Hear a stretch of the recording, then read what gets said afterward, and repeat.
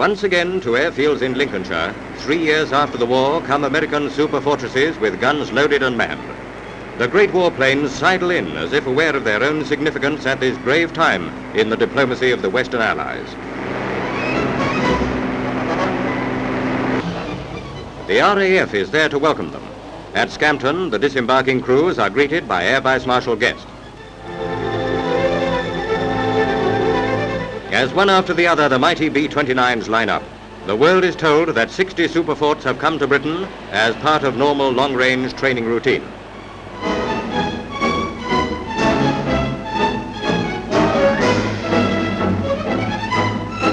Many members of the crews saw wartime service from these same airfields. Their planes, however, are post-war advances on the types which carried atom bombs over Japan. By an odd coincidence, Harwell's Atomic Research Station receives a public airing. Here, the British press, watched closely by security police, is given some opportunity to record Britain's atomic development. Even leading scientists like Sir John Cockcroft do not escape close scrutiny. With Professors Blackett and Coburn, Sir John provides most of the material for the photographers. What is housed in many of the buildings remains a closely guarded secret.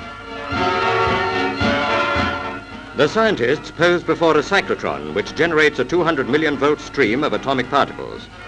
Another of their tools is the giant Van de Graaff high voltage generator. It produces up to 5 million volts to speed the particles of the atomic nuclei. Here, man's ingenuity can harness the forces of the universe for good or evil. It remains for man to choose, and none can know at the present time which way the decision lies.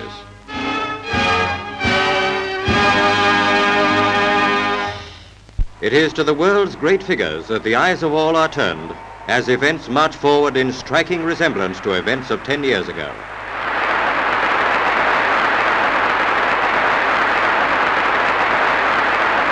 At Cardiff, Britain's elder statesman Winston Churchill is accorded a great reception and the freedom of the city. From his wisdom, the wartime premier who had predicted all too clearly the world's drift in 1936 again advises an anxious nation. This I will say, that there is one simple guide in times of difficulty, and that is to do what is right and what is honorable, and to do one's duty. It is not only the most proper thing to do, but it is also, in most cases, the safest course to take. There are many dangers in the modern world from which no country can save itself by flight. Firm, steady, patient policy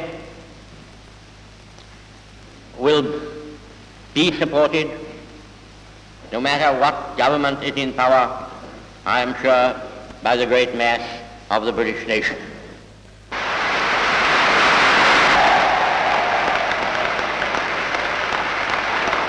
But in Italy, the Cold War, which has enslaved nations without the firing of a shot, bursts into sudden flame. The news that communist leader Togliatti has been shot while leaving the Italian parliament is the signal for strike mobs to move into action on a carefully ordered plan. Stern action is quickly taken by the Gasperi government, which sees the riots as communist-inspired and designed to cut the country in two, separating the industrial north from Rome.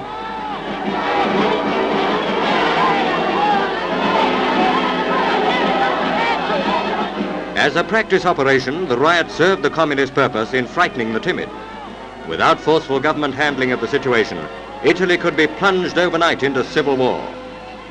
Crowds surge along the streets around the hospital where Togliatti lies, awaiting news of his condition. Word that his operation has been successful calms those inflamed by genuine sympathy. The national strike collapses, but the threat remains.